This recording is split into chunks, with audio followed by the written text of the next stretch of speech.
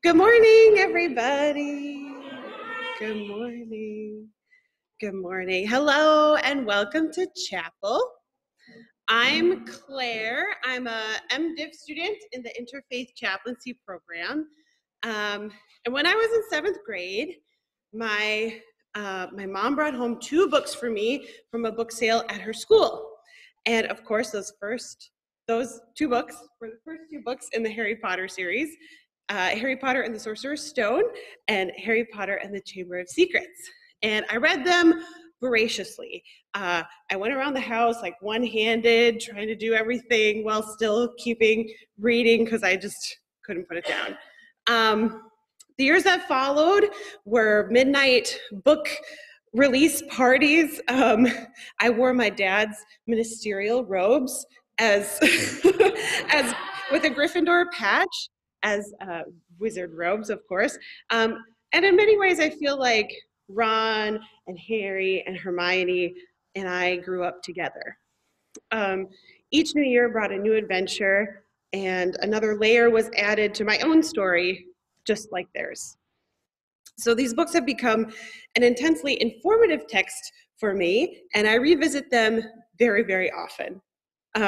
They have seen me through some awkward moments in high school, transitions through college, lonely times in new cities, and now through my seminary journey as well. And there's just something about this story that has a very special place for me. The possibility of magic, the importance of friendship, the power of love over systems of power.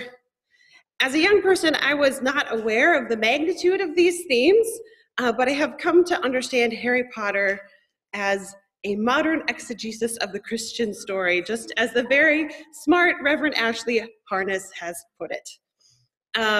What was once just a frivolous escape has become a beautiful reminder to do the work of love and justice in the world.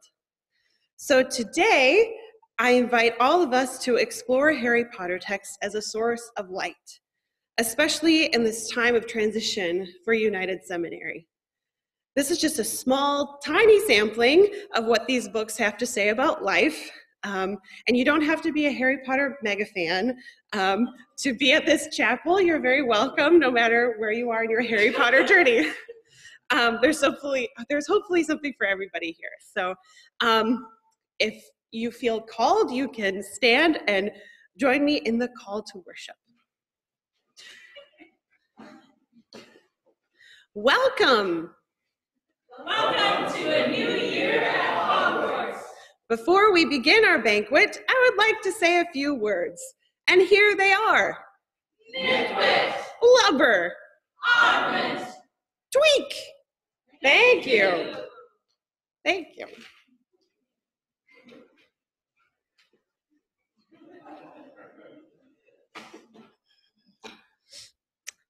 A reading from Harry Potter and the Sorcerer's Stone, Chapter 6, The Journey from Platform 9 3/4. Pages 93 and 94 if you're following along. Yes, said Harry. The thing is, I don't know how to get onto the platform, he said kingly, and Harry nodded. Not to worry, she said. All you have to do is walk straight at the barrier between platforms 9 and 10. Don't stop, and don't be scared you'll crash into it. That's very important. Best do it at a bit of a run if you're nervous. Go now before Ron. Okay, said Harry. He pushed his trolley around and stared at the barrier. It looked very solid. He started to walk toward it. People jostled him on their way to platforms 9 and 10. Harry walked more quickly. He was going to smash right into that barrier, and then he'd be in trouble. Leaning forward on his cart, he broke into a heavy run. The barrier was coming nearer and nearer. He wouldn't be able to stop. The cart was out of control. He was a foot away. He closed his eyes, ready for the crash. It didn't come. He kept on running. He opened his eyes. A scarlet steam engine was waiting next to a platform packed with people. A sign overhead said, Hogwarts Express, 11 o'clock. Harry looked behind him and saw a wrought iron archway where the barrier had been, with the words Platform 9 3/4 on it. He had done it.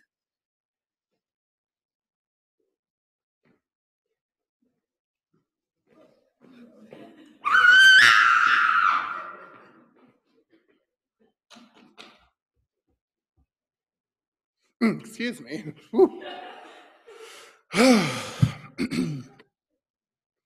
No. Oh, there we are. Harry Potter and the Goblet of Fire, Chapter 23, The Yule Ball, page 417 to 418, when the book started getting very long.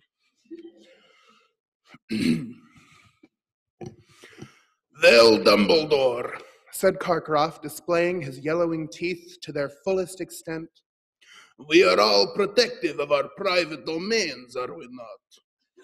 Do we not jealously guard the halls of learning that have been entrusted to us? Are we not right to be proud that we alone know our school secrets and right to protect them? Oh, I would never dream of assuming I know all Hogwarts secrets, Igor, said Dumbledore amicably. Only this morning, for instance, I took a wrong turning on the way to the bathroom and found myself in a beautifully proportioned room I have never seen before, containing a really rather magnificent collection of chamber pots. When I went back to investigate more closely, I discovered that the room had vanished, but I must keep an eye out for it. Possibly it is only accessible at 5:30 in the morning, or it may only appear at the quarter moon, or when the seeker has an exceptionally full bladder. Harry snorted into his plate of goulash. Percy frowned, but Harry could have sworn Dumbledore had given him a very small wink.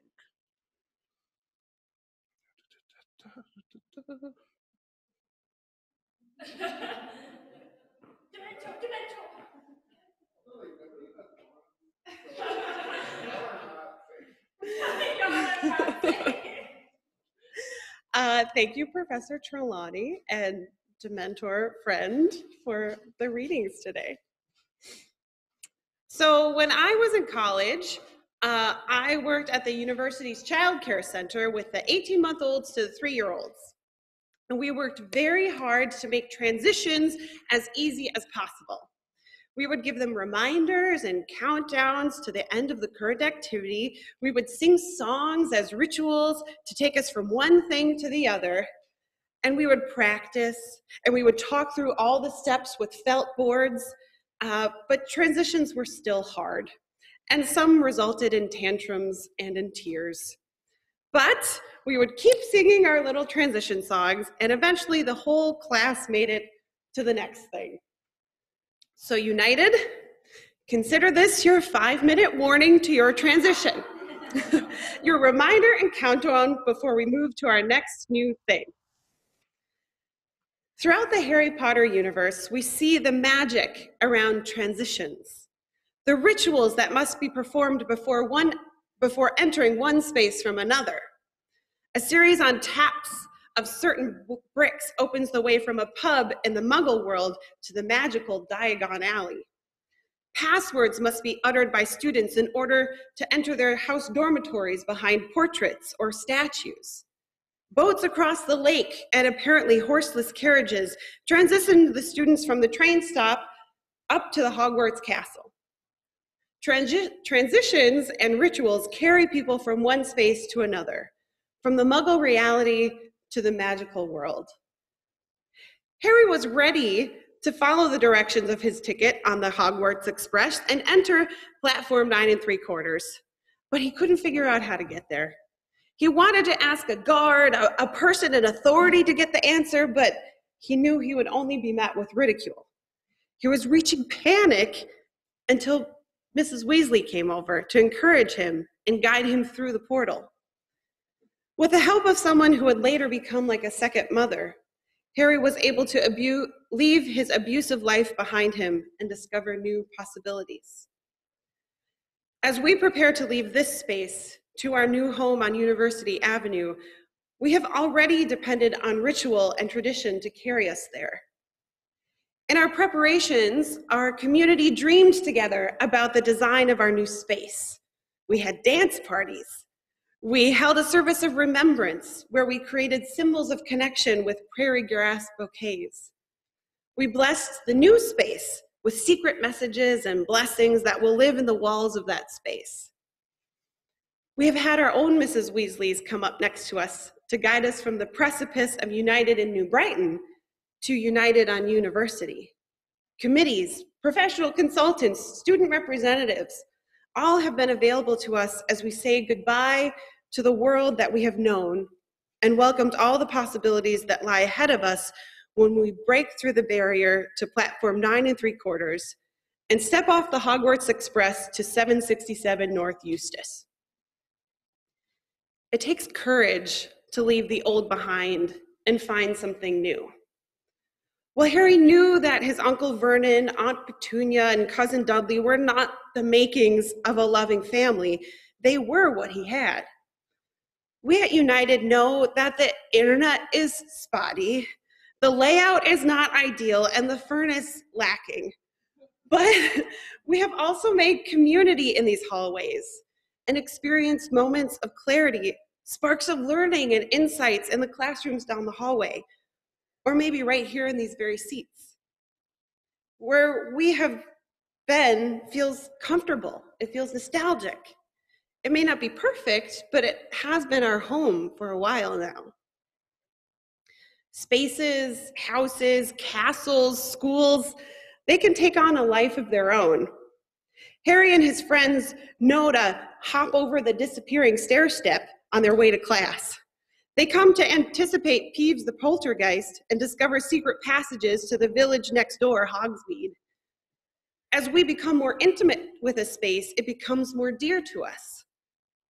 Here at United, we know that we should wear layers to class to keep warm, or if needed, shed them, especially when we meet in Steckle.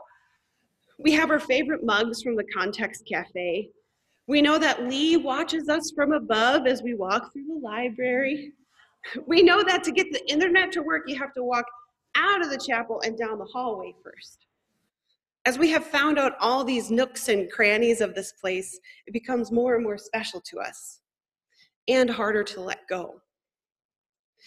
Yet, we cannot think that we have learned the fullness of what this building holds. Dumbledore, who was at Hogwarts as a student, a teacher, and the headmaster, doesn't flatter himself to have known all that Hogwarts has to share. While looking for a bathroom, he finds what is later dubbed the Room of Requirement, a magical room in Hogwarts that presents the passerby with whatever they need. Though Dumbledore is not certain how it works just yet, he's thrilled and excited by the mystery of it. Hogwarts always has an unlikely portrait or hidden stairwell to share with those who are curious enough to keep looking. The visiting headmaster from the wizarding school, Karkaroff, on the other hand, wants to keep his school's location private and his teaching methods under wraps. But by isolating, he's keeping his students from interacting with other young witches and wizards, and he misses possibilities of new knowledge that might be right in front of him. His scarcity mindset keeps him from discovering new things about his work and home. Dumbledore reminds us to stay alert and curious. United, this building that we are now in doesn't have moving staircases that we know of, or rooms of beautiful collections of chamber pots that we know of, but it will take on a new life when it is filled with the young students of Global Academy. They will find new uses for these rooms and hallways, maybe in ways that we've never dreamed of, just as we too will bring new life to our new neighborhood in St. Paul. Thus far, this all seems pretty rosy, right?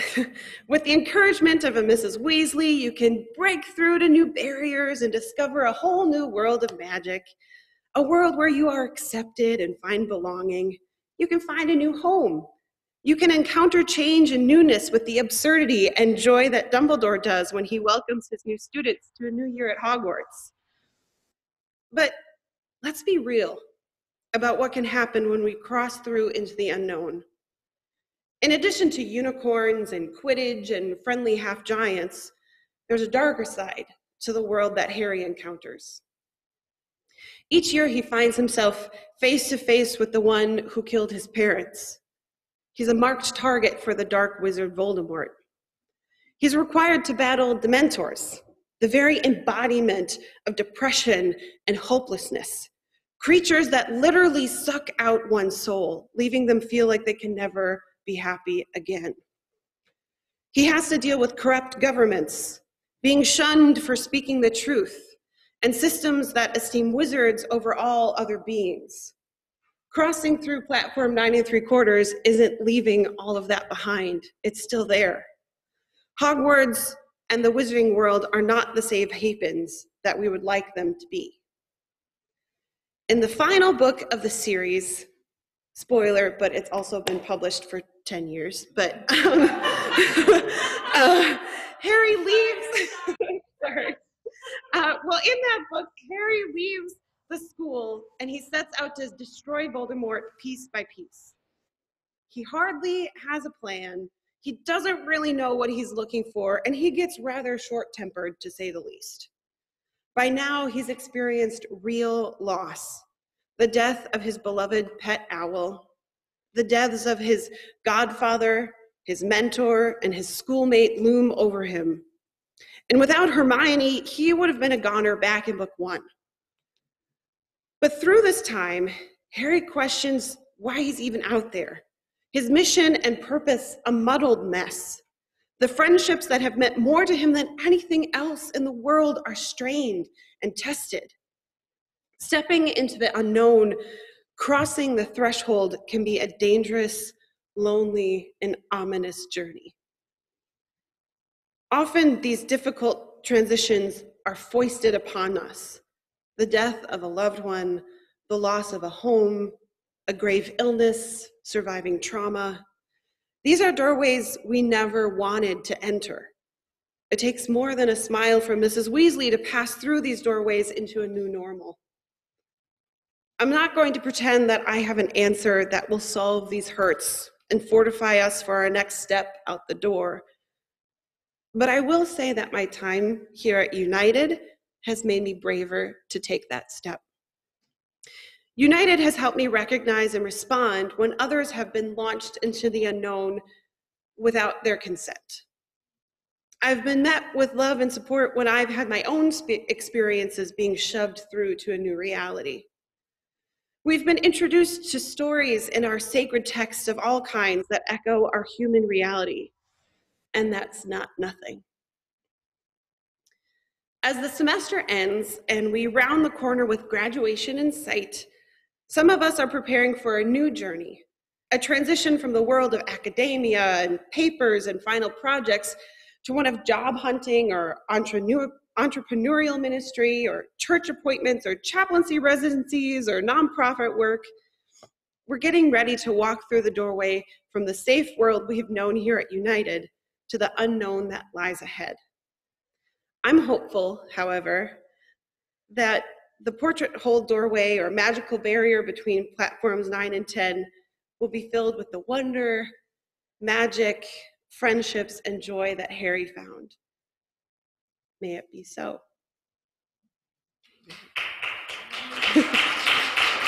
Thank you.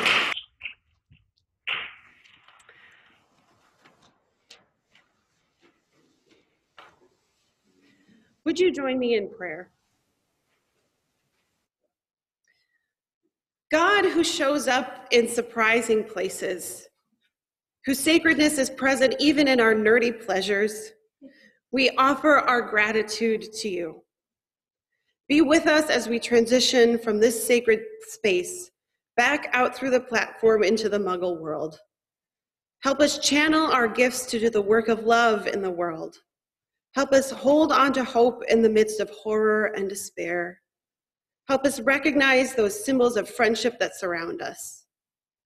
May we be like Harry, Ron, and Hermione, working together with their classmates, mentors, and families to build a society on love over hate, friendship over fear.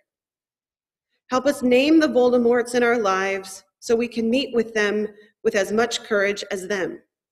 May we be open to the magic of the world that surrounds us. Amen. So if this hasn't been nerdy enough for you, we're going to do a song about Harry Potter.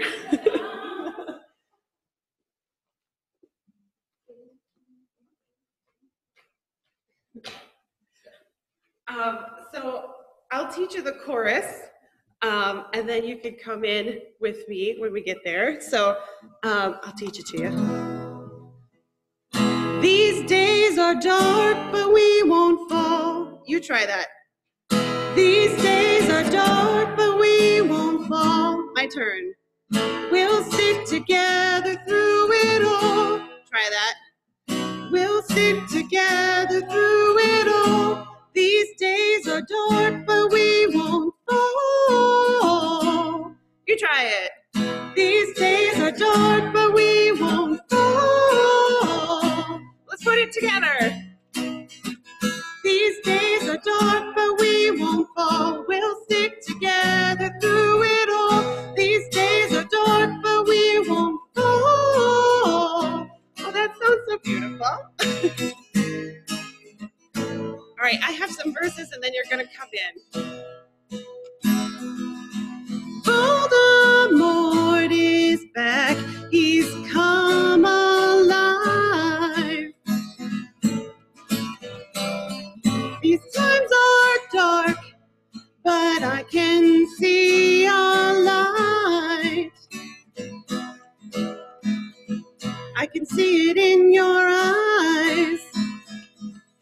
We got Sirius Black, and he's pretty serious now that the Dark Lord's back. We got the whole Weasley family, with Dad helping at the ministry. With Hagrid and Madame Maxine, I'm sure we'll be on the winning team. Here we go. These days are dark, but we won't fall. We'll stick together through it all. These days are dark, but we won't fall. Again. These days are dark, but we won't fall. We'll stick together through it all. These days are dark, but we won't fall. My turn. McGonagall and Severus Snape and Professor Lupin will be back before it's too late. We got Ron and Hermione, and nothing can take my best friends away from me. And with Albus Dumbledore, I'm sure we'll be on the winning team. Here we go. These days are dark, but we won't fall. We'll stick together through it all. These days are dark, but we won't fall. These days are dark, but we won't fall. We'll stick together through it all. These days are dark, but we won't fall. Next slide. These days are dark, but we won't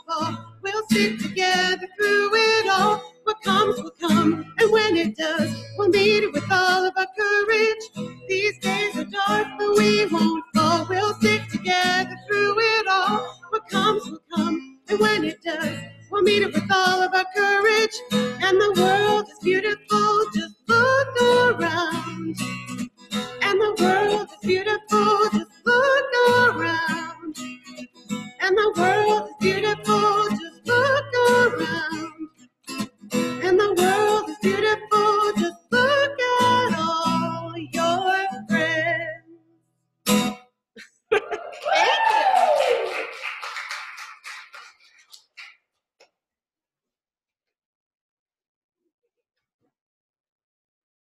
So, in the world of Harry Potter, just like in this Muggle world, we know that chocolate has healing powers. So, as Madame Pomfrey says, well, you should have some chocolate at the very least. So, as you go on your journey out in the world, please take some fortifying chocolate with you. And thank you for indulging me this morning. Thank you.